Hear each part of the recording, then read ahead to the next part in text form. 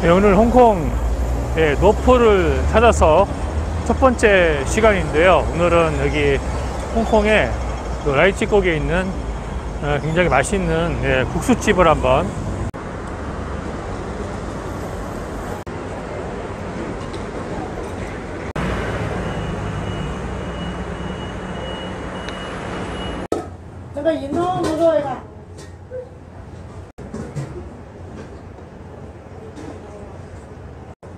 哎呀，我真的不做了，他来。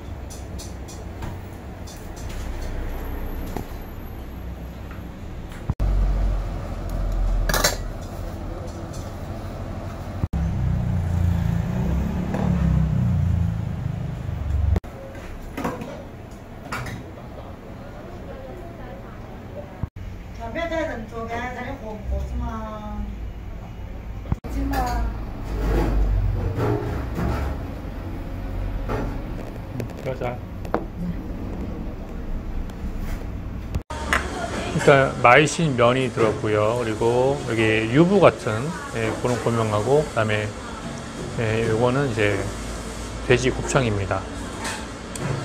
그리고 뭐 파하고 그다음에 부추가 조금 들어갔고요.